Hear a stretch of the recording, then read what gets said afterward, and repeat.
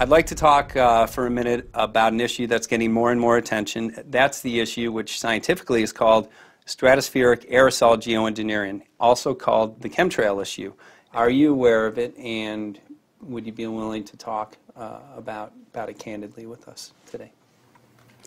I'm very aware of the chemtrail versus contrail controversy, and as far as I'm concerned, it's an open and shut case.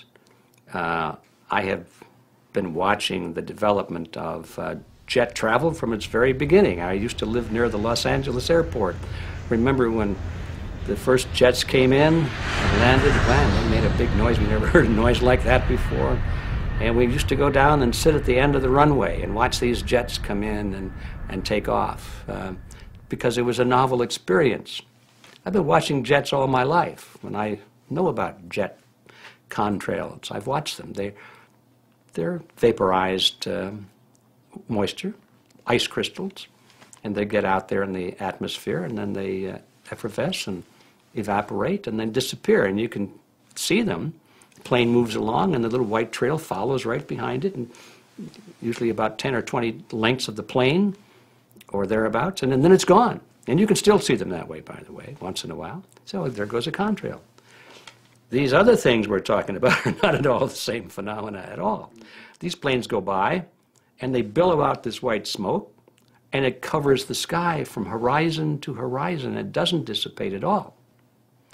And they crisscross each other, and you see this thing cover the sky and turn it milky, and then people start having trouble breathing, and then you hear stories about the aluminum and barium deposits that they're picking up and the residue. And you put it all together, and I don't see how anybody who's got their eyes open and their mind open can come to any other conclusion but that somebody is spending a lot of money and effort to spray the planet. The question is, why? I have my own theories, but I hope that there will be some good investigative reporters go out there and get us the answer.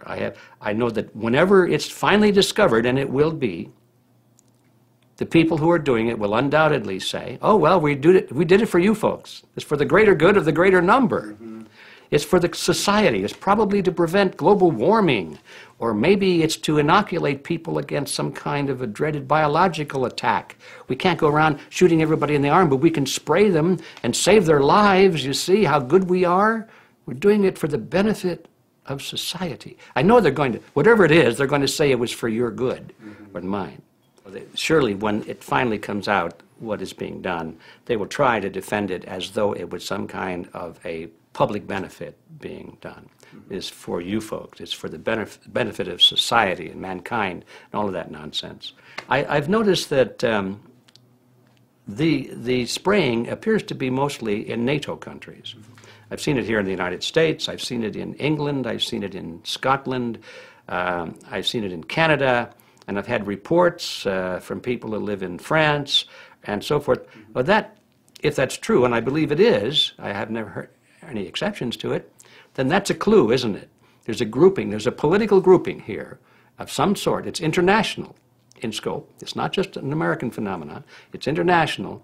And anybody that wants to investigate that, I think, has to take that fact into consideration. They're going to find a political grouping and a political motive here.